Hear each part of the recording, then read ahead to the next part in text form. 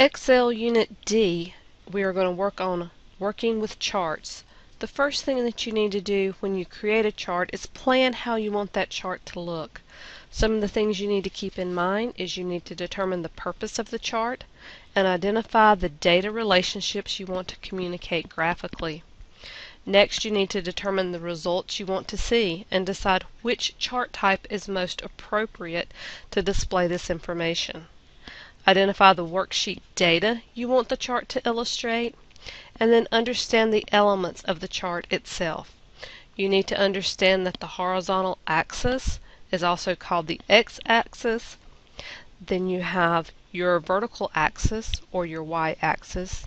You have grid lines, plot areas, tick marks, and data markers. All of this is explained in Excel page 80.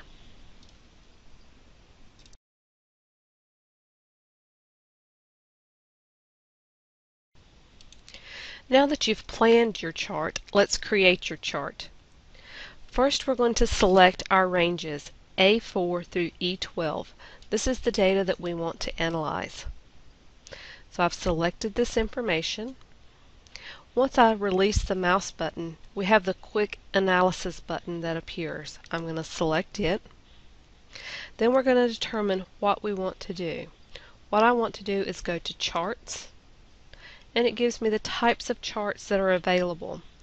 For this particular range of data, let's select Clustered Columns. Next, I'm going to select the Switch Row and Column feature. Then I'm going to select Undo. Okay, Switch Row and Columns changes the way it looks. Here I'm looking at quarters. Here I'm looking at countries. Next, I'm going to click on the Chart Title Placeholder. This is the chart title placeholder, so I'm going to select it. And this will allow me to type in the heading that I want. In order to select all the information that is inside this text box, I'm going to hold down the Control key and hit A to select all the information here. Then I'm going to type in quarterly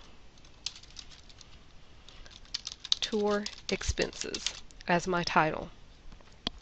I can click anywhere inside the chart to deselect the title, and the title is now placed.